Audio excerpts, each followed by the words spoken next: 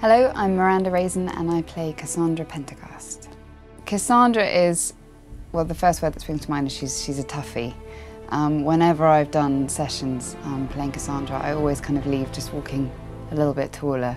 She's not exactly softer than when you last saw her, but there's definitely a more human side to her now. She's a warrior, but she's got her inner demons as well, and I think that makes her quite human. She's a sucker for romance, it turns out. She, appears to be somebody who's kind of wears a metaphorical chastity belt, or is, everything's kind of hidden beneath the armour. She's not sort of masculine. She's just a girl who's not a girly girl, who's kind of honed a certain part of her. We take our victories where we can. What's important is that your mark is now stable, as is the breach.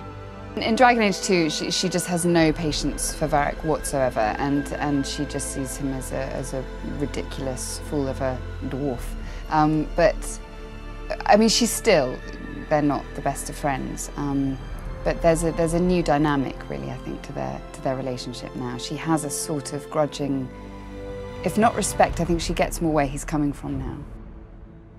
You sort of find out more in this game about Cassandra's background and difficult things that she's had to deal with in her youth. She's definitely got a vulnerability that I think is necessarily shown. In very difficult times, she's quite unexpectedly good at comforting other people when they're in real trouble, and I don't think the Cassandra of Dragon Age 2 would necessarily have been quite so good at empathising with other players and reaching out to them. She was sort of an angrier person, and now the anger is sort of more on the outside, more manifested itself into her physicality, and I think made her stronger physically, but more vulnerable sort of inside.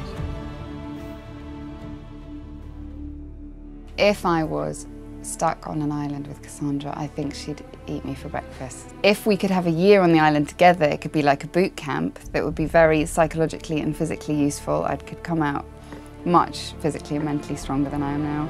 I might also find myself inclined a different way. I mean, she's quite attractive and, she's got a lot going for her.